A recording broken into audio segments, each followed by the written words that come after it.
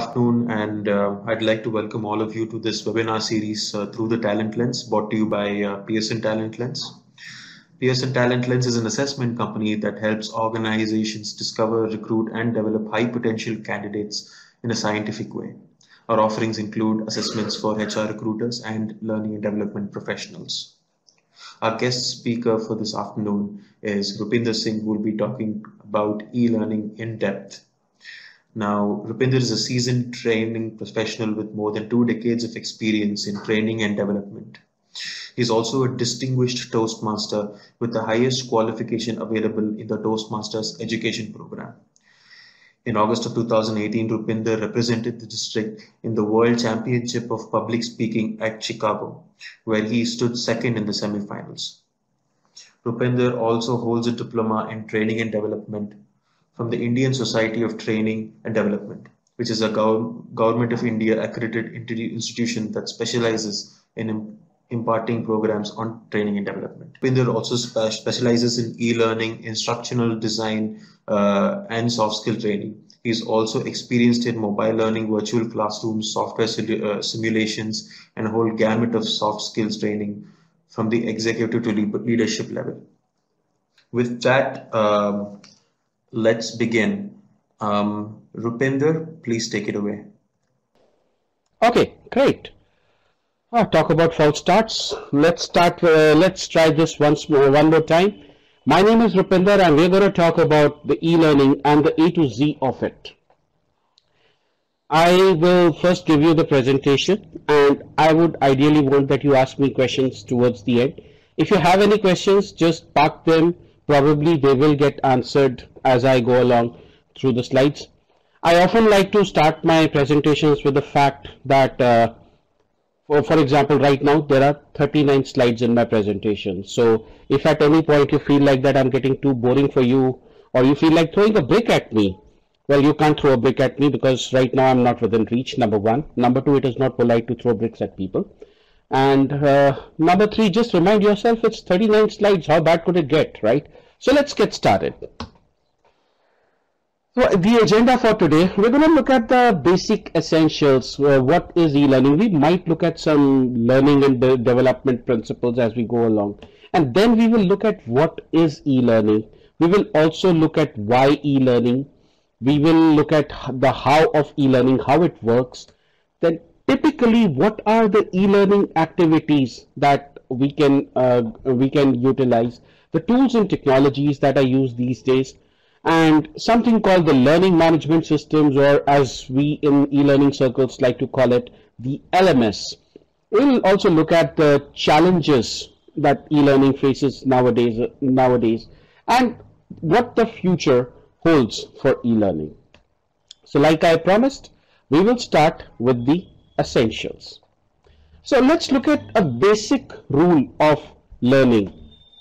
You see the picture of a child, and this is something that I was taught the moment, the first time I stepped into this world of instructional design, e-learning, that children learn only when they are interested. On the other hand, adults learn only when they find it relevant, which is why you will see that adult education is more about specialization. Whereas when we try to teach a child, we try to teach them almost everything in the world, which is why you will see when you're teaching a child, you will see a lot of colors, you will see a lot of creativity. But when you teach an adult, you tend to get very focused on what they want to learn. Adults have this tendency about WIFM, what's in it for me. Let's keep that in mind as we go ahead. Now, what are the competencies that we can teach? To my mind, as far as I'm concerned, we either teach values, we deliver knowledge, or we teach skills. Back in my days, when I was growing up, I would learn my values at home. I would gain knowledge in school, and I was given the impression that ultimately I would learn some skills in college. These days, it's become slightly convoluted because we have parents who are working, who might not be able to spend much time with the children. Sometimes the onus of teaching values falls on the schools, and because we are living in an increasingly competitive world, sometimes the onus of teaching skills also falls on the schools. That is why you see children preparing for competitive exams right at the beginning. So somewhere the whole learning and development arena is becoming, it's going towards a convergence where learners will require knowledge, values, and skills at the same level. And e-learning can definitely help us. But how exactly? So we also so one of the most celebrated principles in learning and development is that you have an objective on one side and you have the assessment on other. And it is said that when your assessment matches the objective, or when your objective matches the assessment, you have a successful learning. Hence, every successful learning objective matches assessment. For example, let us say that we are learning how to drive a car, and one way to learn it would be that we look at a person driving a car, how they're using the gear stick, how they're using the clutch, how they're using the accelerator, how they're using the steering wheel, or how they're using the other components of in the car, probably the music system. We could look at it, or somebody could show it. Look, this is how you do it. But the ultimate experience, the ultimate learning will happen only when we learn to drive the car ourselves. Why am I stressing on this?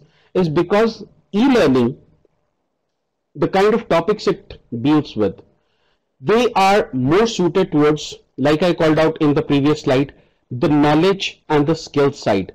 For example, when it comes to values, e-learning might not be the best tool to teach values, but when it comes to knowledge and skills, e-learning, I could say, could be more effective than classroom training itself.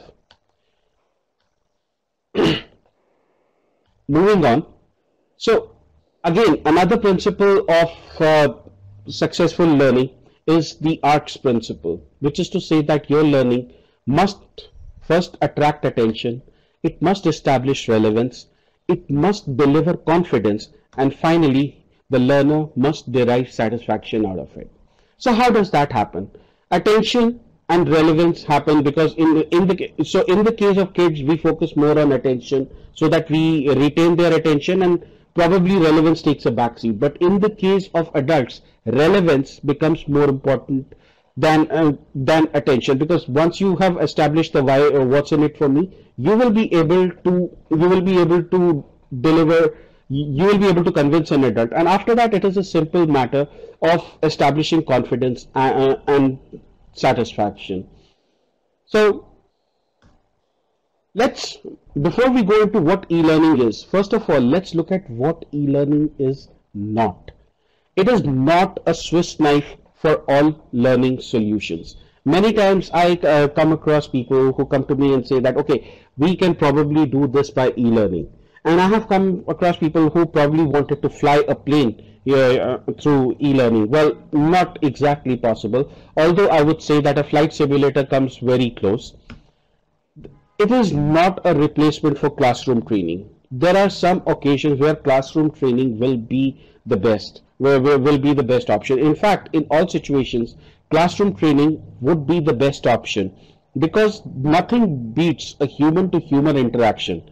HCI will never beat the human-to-human interaction that you have inside a classroom. It is said that it is always more economical than a classroom training. Well, it is not always more economical. Yes, e-learning has a wide reach. That is true. Yes, e-learning can cross geographies. Yes, e-learning makes learning available anytime, anywhere.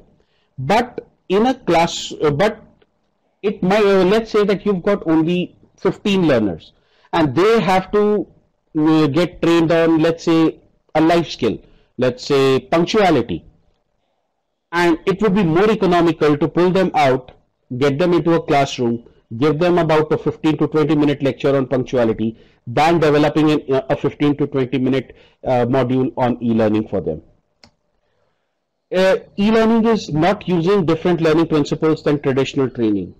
whatever you have learned about learning design, whatever you have learned about instructional design, for example, the ADDIE model or the rapid prototyping model, or for that matter, Bloom's taxonomy, or for that matter, Kirkpatrick's measures of learning, all of them find application here. It does not use anything different.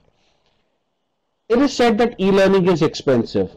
If we go back to my previous example where I talked about punctuality, if we are going to do it just for that and we are going to install a learning management system and then add learners to it, yes, e-learning will be expensive.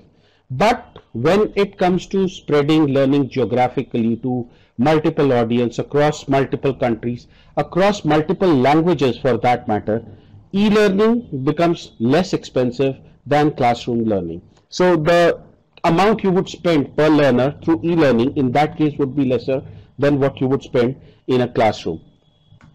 It is time consuming. It is not time consuming provided you get your objectives right, provided you get your learning objectives right. What exactly do you want out of e-learning? Provided you get that right, e-learning is not time consuming.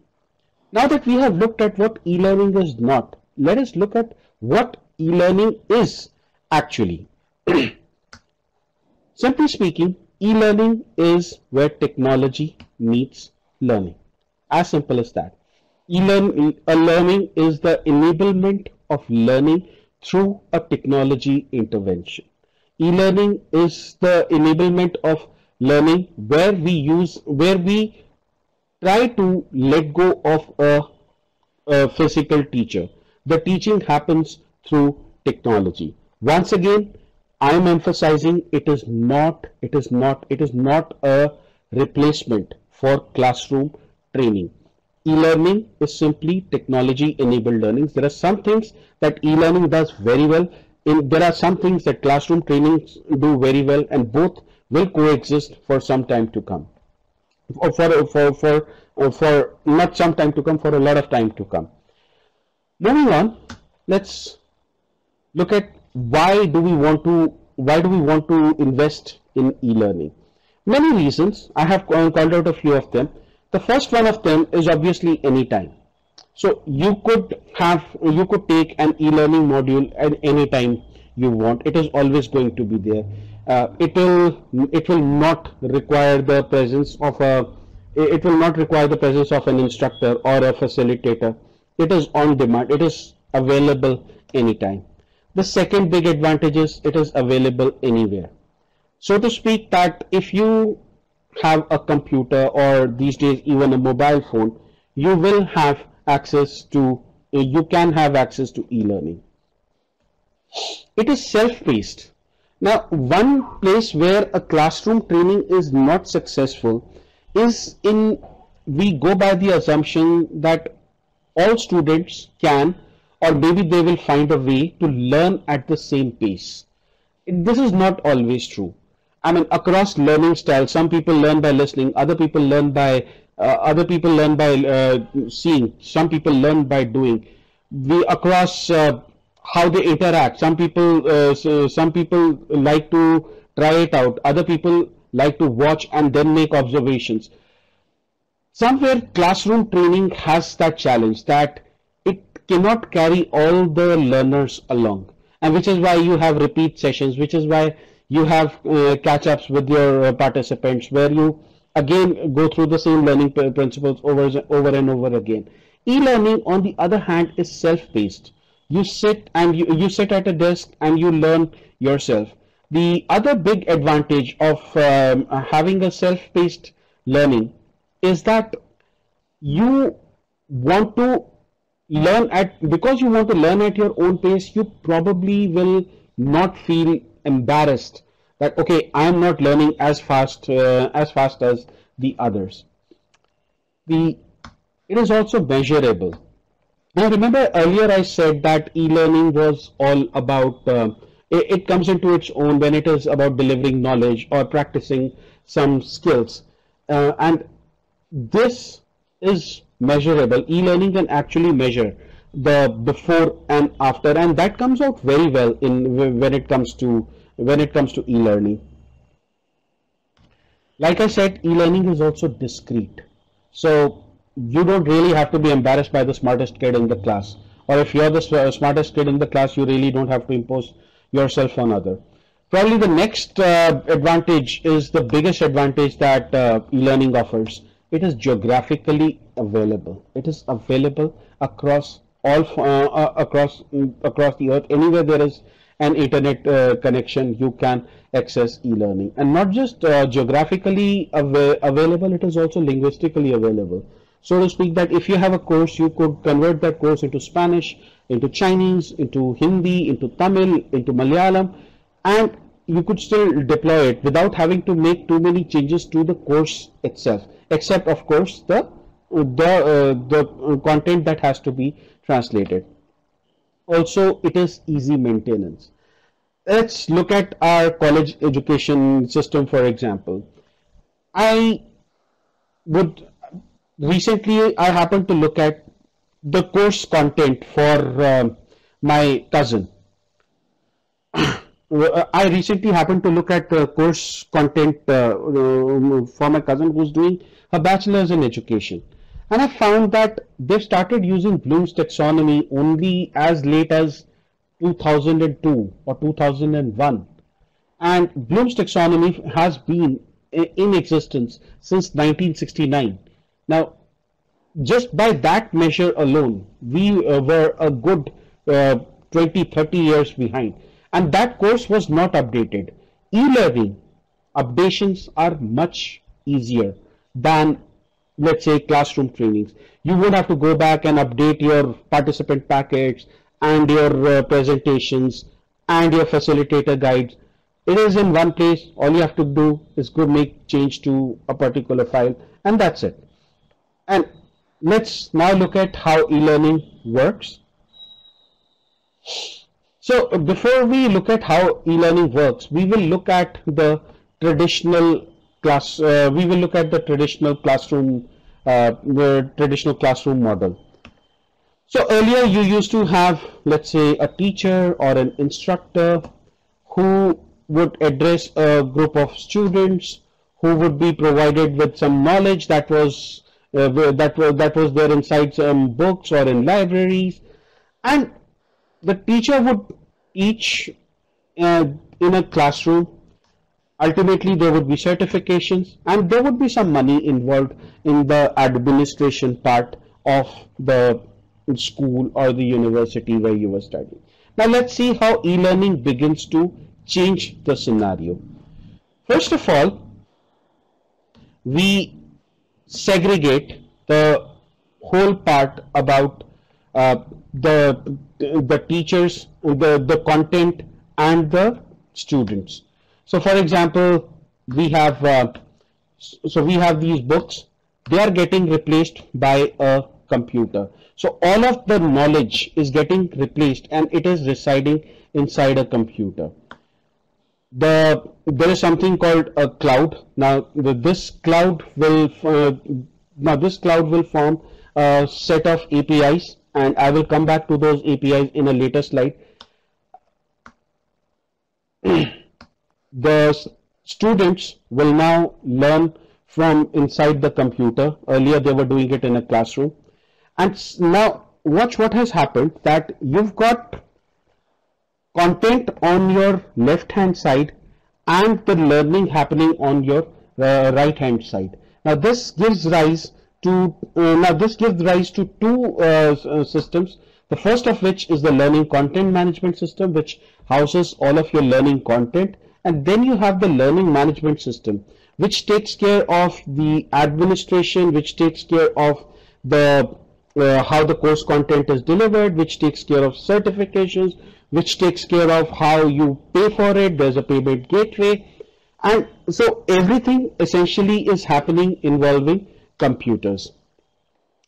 Ultimately, you have the learning management system on one side and you have the learners on the other side, and these are the learning APIs that I was talking about. So we have something called SCORM, we have something and SCORM actually is getting enhanced to Experience API, or XAPI as I call it. And we have something called the AICC. AICC stands for Aircraft Industry CBT Committee. Now, how does this work? How I know these are new terms for you. There is SCOM, there is AICC, there is Experience API. The best way to understand SCOM is to imagine a DVD player. A DVD player might belong to any company. It could be, let's say, it's a Sony DVD player. Does that mean that a Sony DVD cannot run a a Sony DVD player cannot run a Samsung DVD, or vice versa? Can a Samsung DVD player not run a, a Sony DVD? Of course not, since DVD players they conform to since DVD players they conform to a certain standard. The DVDs themselves they follow the same standard. So what you do is that you add the what you do is that you just play the DVD inside the DVD player. Think of SCOM as the standard for e-learning. So I might develop my e-learning using any particular tool. For example, I might develop my e-learning using let's say Articulate Storyline, maybe Camtasia Studio, but all I do is I export it in SCOM format. What my learning management system does, it is looking for the SCOM format. Once it sees the SCOM format, it will be able to figure out, okay, this is the table of contents of the course, this is the time the course will be released to the learners, the learner 1 has accessed the course, learner 1 accessed slide X on course Y, the learner 2 is right now attempting the quiz. So through SCOM or through AICC, the system is able to track which learner accessed which course at what time, whether they paid for it, whether they did not pay for it, whether they have qualified in it, whether they are whether they are going to get certified, whether there is a prerequisite to a course, point them towards that course and have them undergo that course and then come back and take this course for which it was prerequisite. And there are many learning management systems. Right now, the flavor these days is Cornerstone on Demand, CSOD as we like to call it. SumTotal is there. Then Blackboard is a very popular learning management system. Moodle, on the other hand, is open source. So if we have any open source aficionados over here, then Moodle is available for free. Learning management systems can be costly. If you were to buy a full-fledged version, it could set you back by a minimum of $60,000. But Moodle, on the other hand, is free. But then you will also need to have a know-how of how learning management systems work in order to effectively work on Moodle. Next up, let's look at some examples of e-learning. So, for example, this is what a typical learning management system looks like to the learner. So, as you can see that we have some courses over here. There is Sales Training 101. As you can see that there is the status. It gives it's slightly shaded. That means that the student has accessed at least some part of the course. If you look at the other courses, the status is not showing anything. So that means that student has probably not even started attempting the course. What is the due date? So you can program these sort of things. For some courses, for example, new hire orientation, it says ILT, which means that only ILT is instructor-led training, which indicates that it is a classroom training. Now, what is a classroom training doing inside an LMS? Well, it is maintaining attendance, and it is maintaining a record of students who attended, and probably somewhere in this course there will be an assessment which will happen through e-learning. So this is what a learning management system looks like. Now, if we go inside a learning management system, let's look at the kind of courses that you can go through. So, for example, this is an assessment, leadership versus management, and what you do is that you drag and drop values from here over to one of the columns here. So what do managers do, what do leaders do, and once you click submit, then you've completed your assessments. Of course, there is also Cisco WebEx. There's also WebEx meetings. We are right now connecting through Adobe Connect, and this is becoming one of the major avenues in e-learning where you're getting the best of both worlds. So you have the experience of an instructor who's interacting with you through a web conference, and the you also have the capability of e-learning. So this sort of a learning we is called blended learning. Of course, it will also require that you are present at a specific time, if not at a specific place for the lecture. As you can see that a few of the students, one of them is probably inside a library, the other one is outside, and we are at different locations. All of them are able to access the learning from one place from at one point of time, at the same point of time, from different places. So moving on, there are many tools that you can use. For example, if you're going to author e-learning, you could use Articulate Studio, you could use Articulate Storyline. These days, Articulate 360 is the preferred format. Lectora is there, Claro is there. Then you have simulation tools, particularly useful for software simulations when you're trying to teach software. You have Adobe Captivate, you have Camtasia Studio. You also have some high-end simulations such as Acima Training Suite, Detango, and how when I say high-end simulations, what I mean is that let's take the example of Acima Training Suite, for example. Now, if I was to create an e-learning out of the screen that you are seeing, out of these attendees that you see on your right-hand side, out of this chat, Acima will capture each of these like an object. So a drop-down is actually a drop-down. It is not a graphic. It is actually a drop-down. You can actually go in there and change values. Let's say there is a Rupinder there and you want to change that Rupinder to Robert. You could actually do it, and it will replicate across the whole course. It will say that wherever you find Rupinder, replicate it with Robert, and it will do so. And that is where translation becomes so easy. All you need is a corresponding translation of the content that you've got online.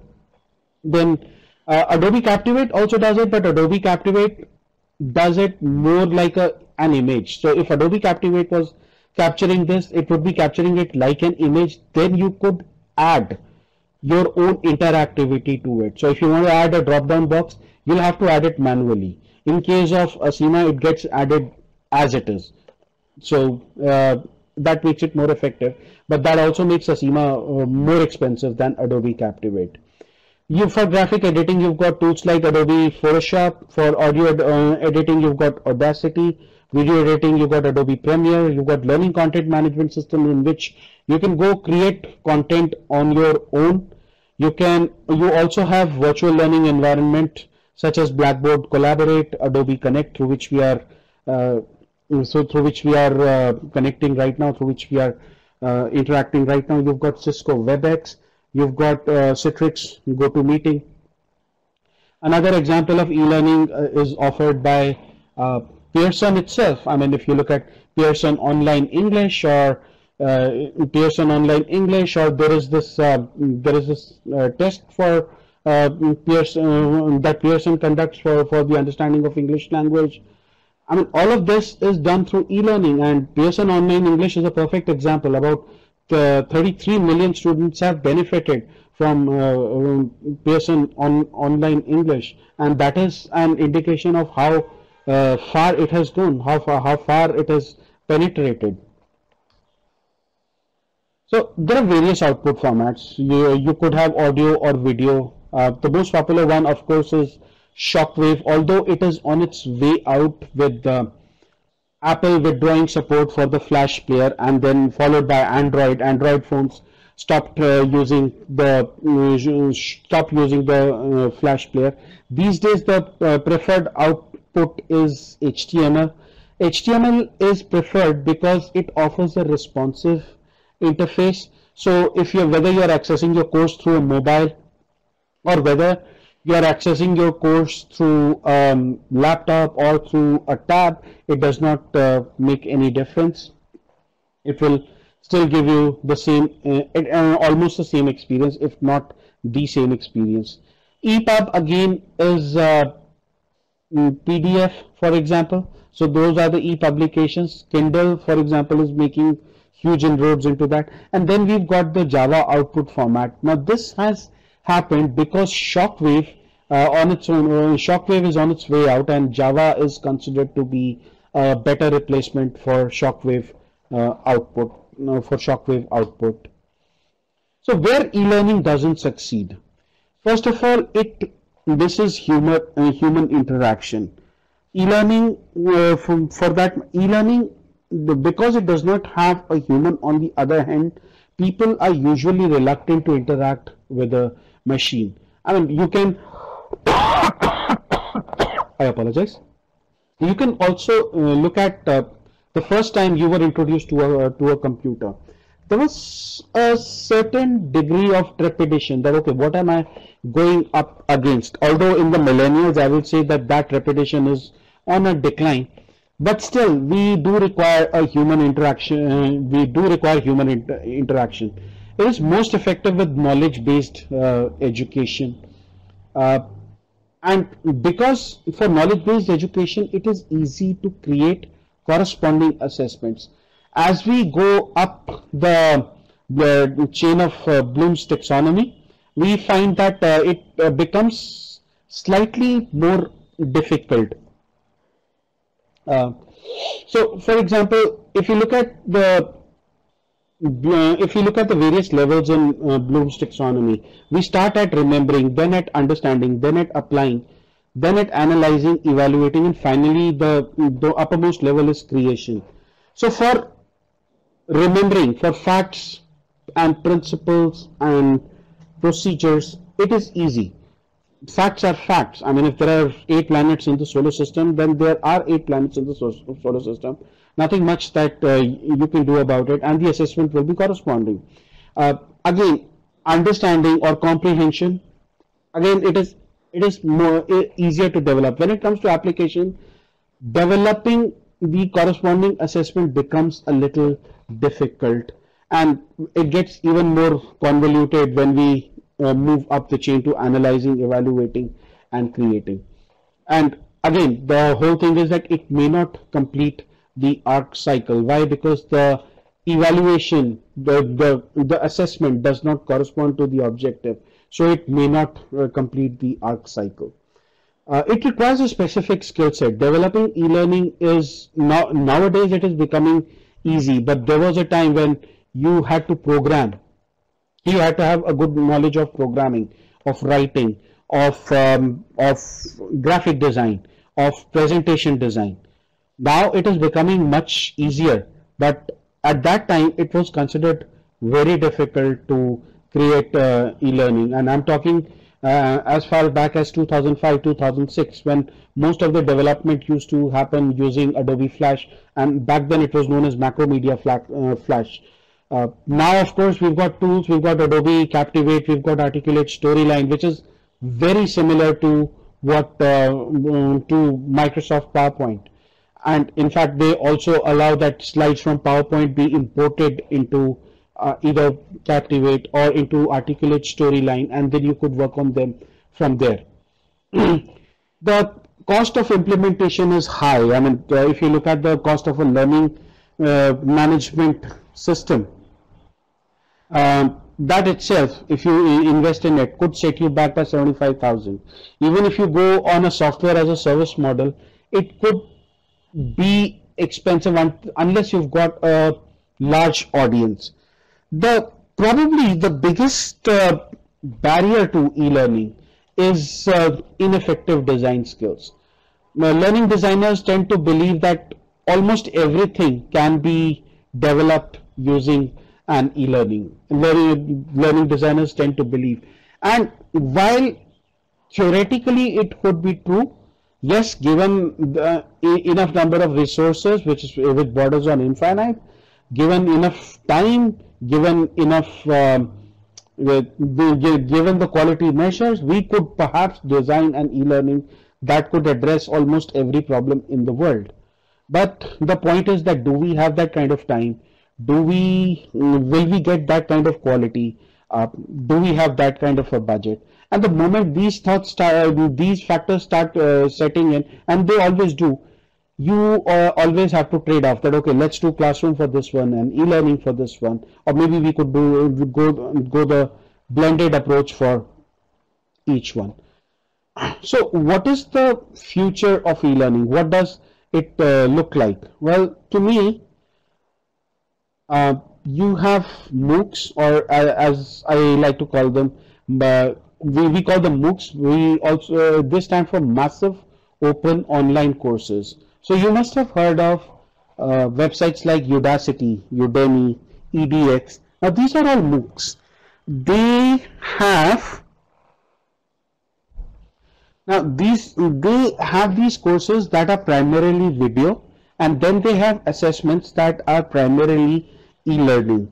Now, when you have so MOOCs have been particularly successful, so much so that I have heard universities deploying their entire programs or entire degree programs as a MOOC. And one example was a very renowned university. They decided to put their MBA program online. And a curious thing happened there. Earlier, their intake was 150 students for every year, and about 400,000 people used to apply for those 150 seats. When they put this course online, the number went up to 1 million of the people of the people who applied, but the number of people who graduated was about 1,000 or 1,500. Now you might say that yes, the success rate is less, but compared to the fact that 150 people is the intake, and 150 people is the intake, and about, let's say, about 150, it's almost 100%. 150 of them come out with MBAs, and here we have about 1 million people applying for the course, but yet only 1,500 graduating. But the point is that look at the infrastructure cost. It costs nothing, and still you're producing more number of MBAs per year than you would have done in a traditional classroom setup.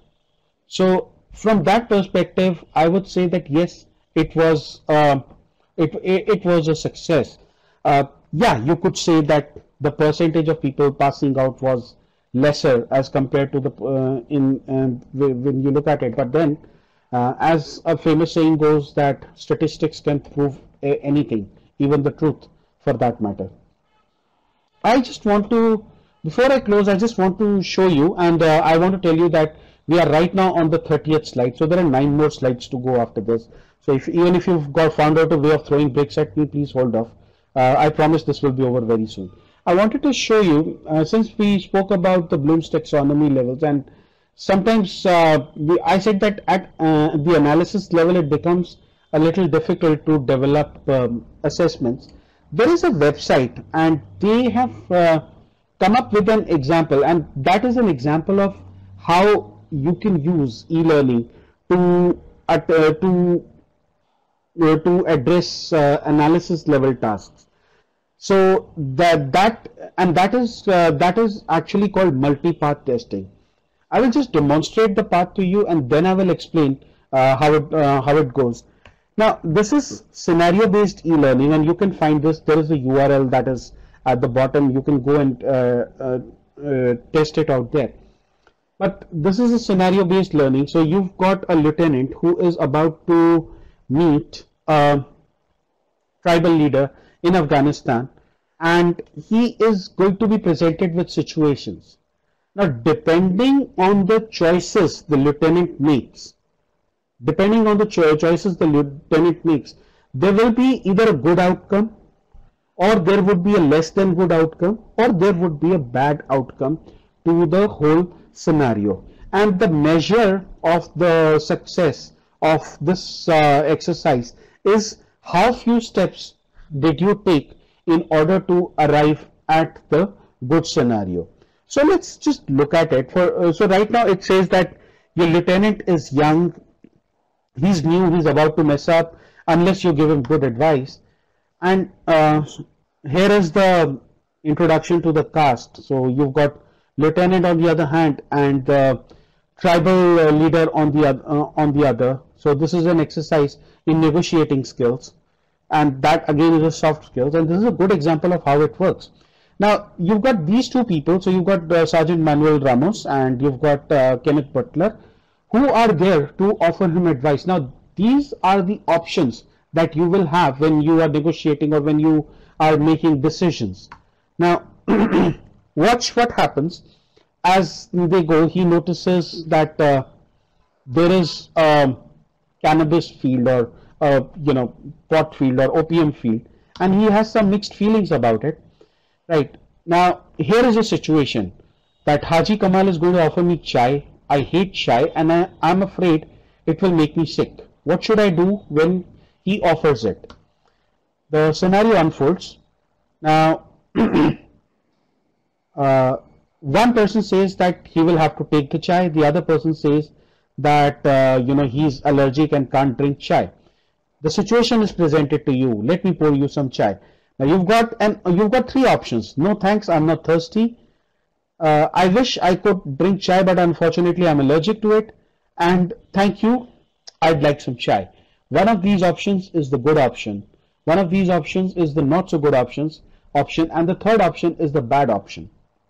Now, if you continue selecting bad options, your scenario will be over in less than 3 or 4 iterations. But if you let's say select the not so good option, your scenario can go either way. At the next instance, you might choose a good option, and your scenario might go good from there, good for you from there, or you might choose the good option throughout. And that is how this is actually called multi-path testing, and this is becoming very popular nowadays. But it requires a high degree of skill of envisioning every possible scenario. But like I said, that e-learning is very effective when it comes to maintenance. So those scenarios can be easily added, and then you can also go about modifying a particular scenario. By that I mean that, let's say that you've got this Haji Kamal scenario. You could take the bare bones of this scenario to another situation. Now this one was dealing with decision making or negotiating skills. The other one, for example, could deal with the interviewing skills, for example. That I'm a person who's turning up for an interview. I've been asked such and such a question. What is it that I answer? So last night I was practicing the interview with two of my friends. One of my friends said, okay, if he asks you this question, this is what you answer. If he asks you this, the other one says, no, you answer like this, and then I choose my response. Again, it becomes good, bad, ugly, or good, not so good, bad response, and the scenario keeps on unfolding. And that's pretty much it. Now, to summarize, what is e-learning? Well, simply it is technology-enabled learning. What does e-learning? Is e-learning effective for every situation? No, it is not effective for every situation. What kind of topics does e-learning best support? Well, knowledge-based articles or knowledge-based topics or skill-based topics, those are the best. Is e-learning the future? To some extent, yes. I would say blended learning is definitely the future, because you can't have people flying into different places just to get trained. Training and development leaders, they will realize that unless or until you do not make training a profit center, you will always be asked questions that, is it really worth the investment? And that is a question that we most of the times have to answer. E-learning can be a very effective answer to that. But once again, we have to focus whether e-learning is the right solution or not. Thank you so very much. I am Rupinder and I'm ready to take any questions that you might have. Thank you. That was an excellent and thought-provoking session, Rupinder. Thank you so much for that. Now we do have a lot of questions, so I'll just read them out to you.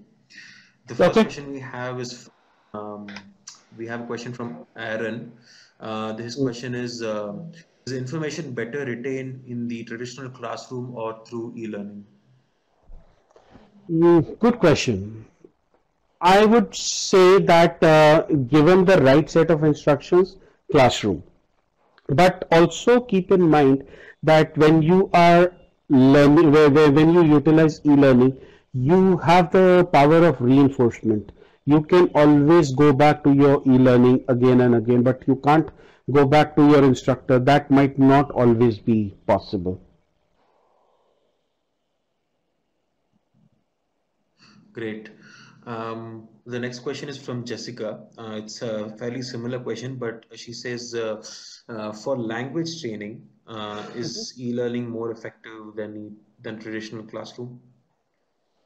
Um, Personally, I don't think so, not as of now, but there are intelligent learning program or there are intelligent learning so artificial intelligence is coming in, and there are programs that who will ultimately be able to kind of teach language at least at the level of a human being, if not better. Great. So the next question is also from Aaron.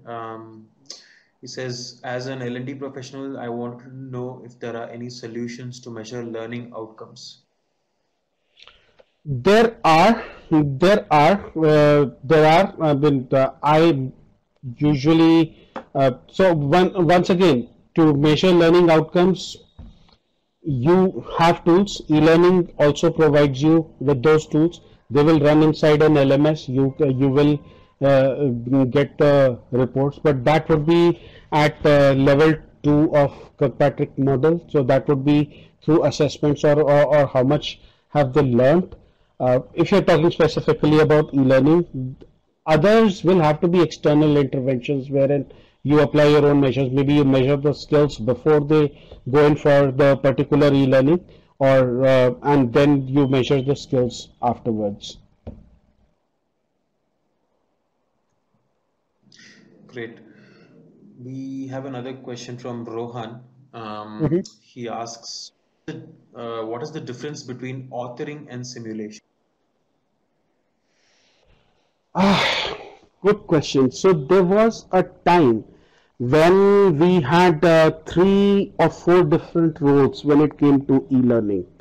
So one was the writer. Now this person would actually conceptualize how the e-learning would look like and write in words what they wanted to see on the screen, or how the functionality would work. Now these people would have very limited knowledge of the tools required to actually create the functionality. So then you had some simulation experts or some development expert who would actually translate the what they have written to what they wanted to see. And in between these two, you had the quality reviewers who would take the requirements from both the sides.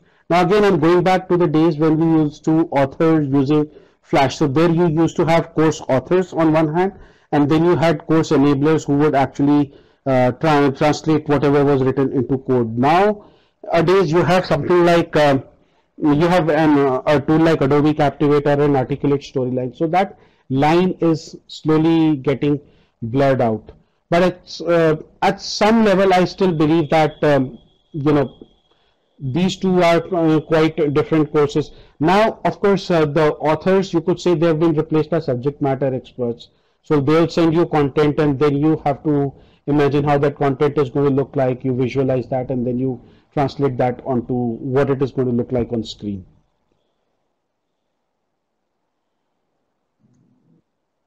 Great. We have another question from Kapilesh. I hope I'm saying that right. What is the difference between e-learning and plain Googling or YouTubing? That's actually a good question. The answer is uh, e-learning is, I would say, e-learning is measurable. We can make e-learning measurable. Uh, you could ask somebody to go and learn about something online and come back, and then you could assess them. E-learning I would say that it kind of formalizes that learning. I mean, by the same logic, I could go to college and earn a degree, or maybe I could just look it up on Google.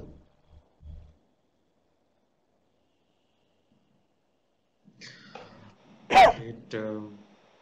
That answered your question, Lush. Mamta has a question.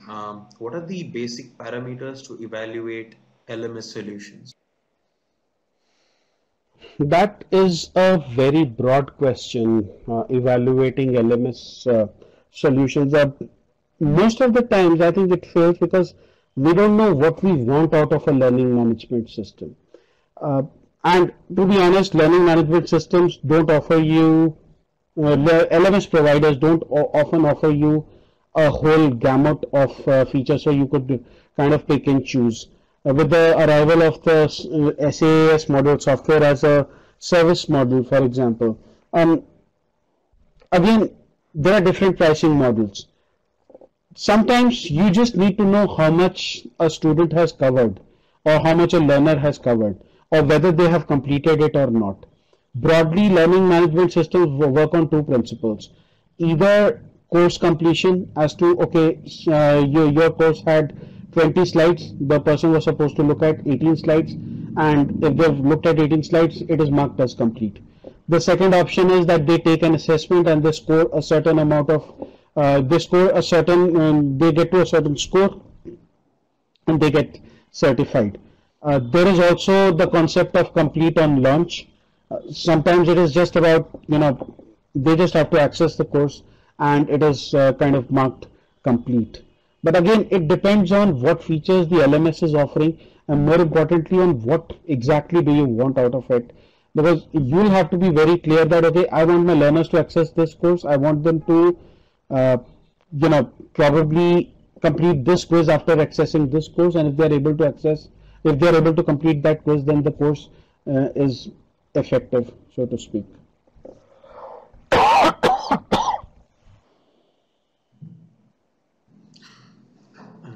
We have another question from Srinivas Muti. He asks, can you share a few more websites for e-learning similar to Course Mill? Um, so CourseMill, that website was, it's actually a learning management system. It was there in in one of the organizations that I attended. You will actually have to get access to a learning management system for something similar to that. However, some universities offer their courses online. So if you could do a quick Google search, which universities offer what courses online, you will get access. For that matter, websites like Coursera, EDX, Udacity, Udemy, all of these, they also offer a similar interface.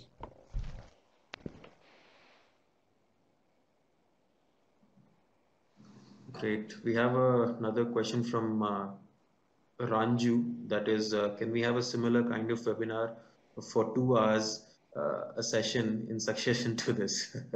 So, Raju, I'm not sure Rupender might have the time for that, but I think towards the end we will sort of help you connect with them so that you can have a more detailed conversation. What are your thoughts And on I that? will take and I will take that as a compliment. Excellent. Um, we have a few more questions. I think we'll only take maybe one or two more. I think we're sort of running short on time. Mm. Um, Amit has a question. How is Workday as an LMS? Could you share your inputs on it? I've heard about Workday. Unfortunately, I've not been able to access it as such, so can't really comment on it. I do know that a bunch of my friends are they do work on Workday, but as of now I can't comment on it because I haven't experienced it myself. Okay. Hope answered your question, Amit. Amit also has another question. He wants to know more about micro learning or bite-sized learning. He says it's Hmm. gaining prominence Yeah, or wider acceptability yeah. vis-a-vis e-learning. What do you recommend and why? See, episodic learning is something that you can yeah, is definitely gaining ground because it offers learning in in smaller size. Uh, it is, for example, and obviously it is more ubiquitous than e-learning since it can be accessed via any device or mobile device or anything. So it's effectively what it is that you have, let's say 10 minutes, and you want to learn about something in those 10 minutes, you can access the learning content about that. uh, One way of doing it is that you take up a course or you take up a topic and you decide that okay, here is a 2-minute primer to it, here is a 10-minute primer to it, or here is a 10-minute course on it, or here is an hour long course on it. It is gaining prominence, and I think for reinforcement purposes, it will be a very good learning intervention. Excellent. I think we'll take one last question from Vikas. Vikas would like to know about tools to help create simulations. As I covered some of those tools, so the articulate storyline also has a tool to for capturing simulations. So does Adobe Captivate. Although Adobe Captivate seems to be the preferred tool when cost is a factor. If cost is not a factor, then one of the best tools that I've worked on is Asima Training Suite. However, it is going to be massively more expensive than your regular run-of-the-mill simulation capture tools. Thank you so very much for having me, and thank you for being such a patient audience. No break so far, so I guess I'm good. And I think with that, we sort of end this session. Thank you, Rupinder, for speaking to all of us here today. That truly was insightful and thought-provoking session. I hope all of you sort of had fun, listening to our session now. And I wanted to thank you all for coming out to us. Keep an eye out on future webinars. We'll be sharing them through your email or social media pages. And have a great day. Thank you, Rupinder. Thank you. Bye bye.